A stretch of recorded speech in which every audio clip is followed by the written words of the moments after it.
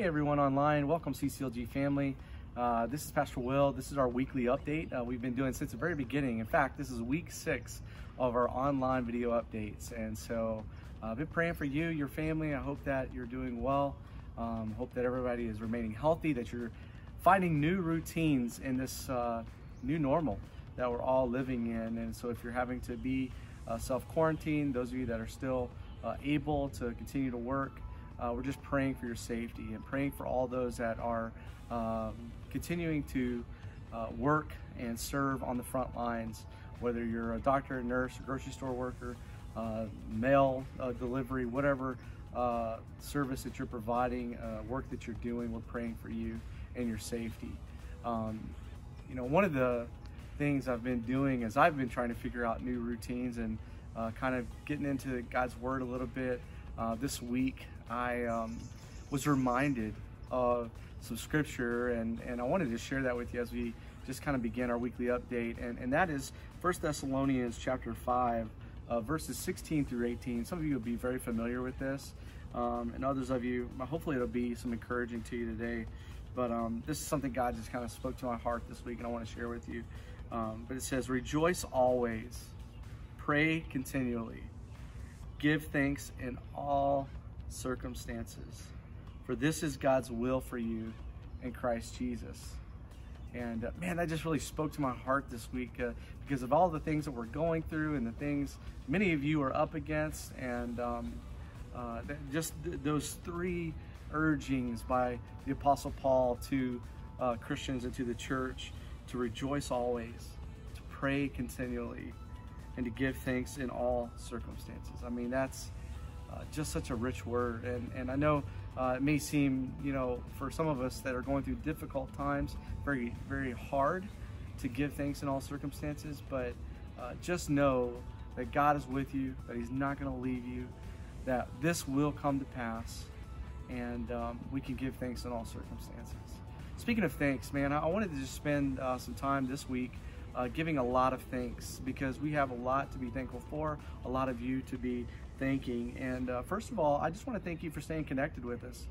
We know that all these things that are going on, and we're all trying to find this new normal. I know for our home and our household, you know, trying to figure out, you know, both of our kids' schedules and get them going to school. And my wife Jamie and I we're still trying to work and do things from home, as well as occasionally go to the office. And so we get it, man. It's hard.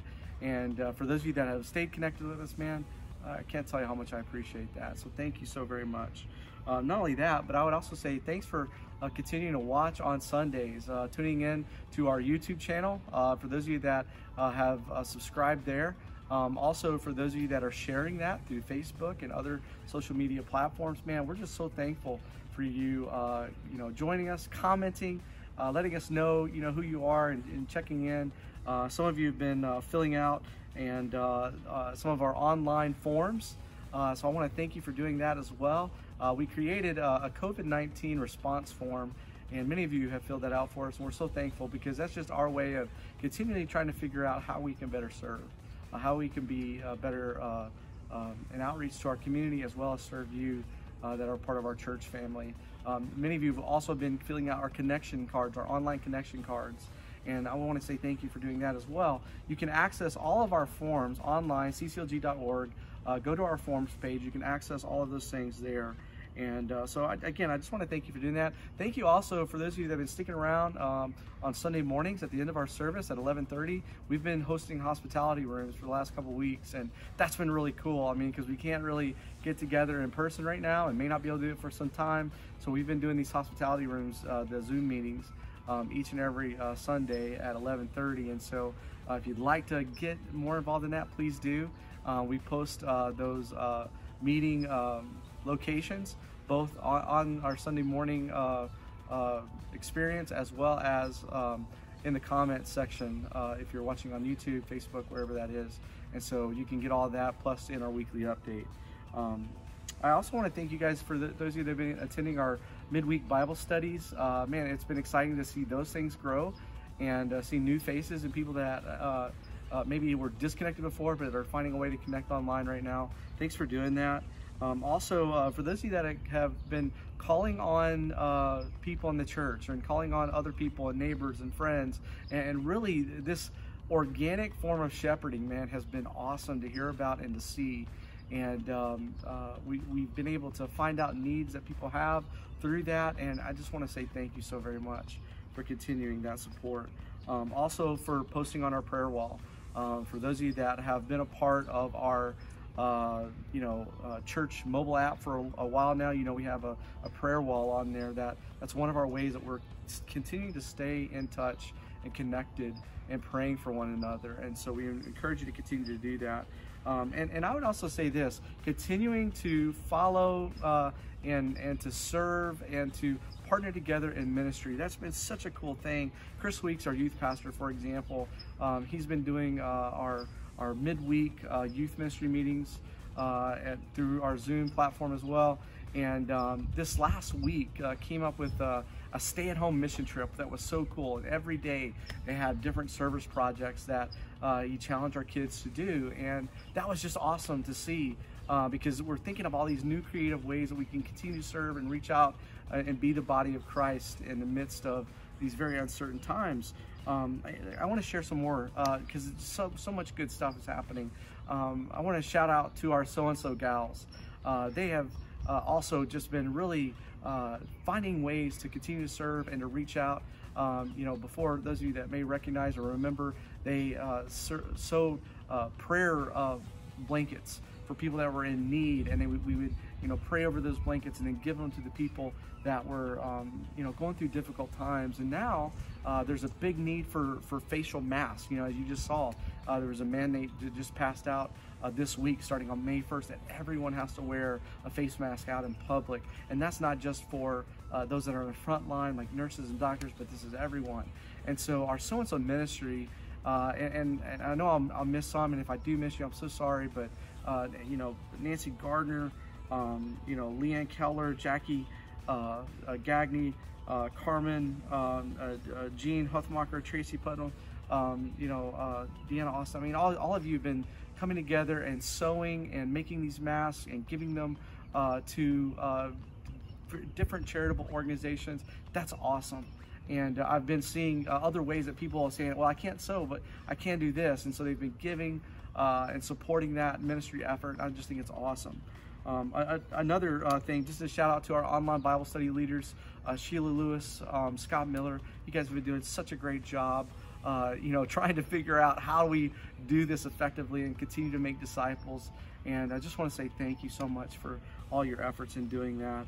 I'm excited to say that starting this Sunday, we're actually going to be doing a Sunday school Zoom meeting for our kids, our grade school age kids. And so we're going to be doing a trial run this Sunday, and then a couple Sundays inviting all of the kids connected to CCLG. And even if you're not connected to CCLG, but you're wanting to get some enriching biblical experience for your kids, we're going to start doing that at 9:30 a.m. And so I'm really excited about that. Thank you again, Deanna Austin, for being a great leader and volunteering to do that.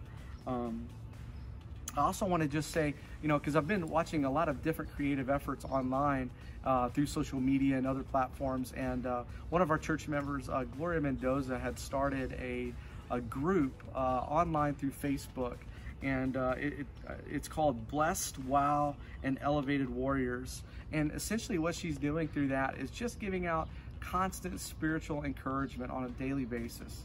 And I joined that group, and I'm so thankful for it. And so I just want to say thank you for doing that, Gloria. I know that many of you have other things that you're doing, and maybe they just kind of have flown under my radar. Please reach out to me. Let me know what those things are. You can email me through our website, cclg.org, or you can email me personally at will.warren@cclg.org. And so I'd love to hear more about ways that God has inspired you to continue to serve, to give, to show your generosity. And speaking of which, I know there's been a few people who have been asking, how can I do that? How can I continue to worship through giving? And how can I continue to show my generosity through all these different ministry efforts? And not only these things, but other things. I mean, we are, as a church, continuing to give to our missions, our world missions, our local missions. And no matter what has come our way during this time. We want to continue those efforts, and not only that, but we've been trying to reach out to help people through benevolence. And so you can actually give directly to those things through our different giving platforms, whether it's our church app, through our online, our website, cclg.org. You can also text to give, or you can actually drop off your gift at the church, and just all you got to do is put it in an envelope, let us know what it's for, and we'll try our best to make sure that we get it in those places. And so just a last word of encouragement is continue to use the resources that we have through our church. I know many of you have been using different Bible apps to encourage one another. YouVersion, I know there's a few of our church leaders that are using that. Also, Right Now Media. I mean, it's been such a great resource during this time, and invite your friends, invite your neighbors to also do that and join in on maybe a Bible study that you would like to start, or one that we already have going, and you can use those different platforms to do that. So hey, once again, thank you so much for staying connected with us. Man, we love you. We're praying for you. Let us know how we can continue to support you in any way that we can. I'm looking forward to tomorrow morning and worshiping together. We're actually wrapping up our series that we've been doing, From the Ashes. And we're going to be talking about what it means right now through all these things that God has allowed us to do, man, this renewal, this resting.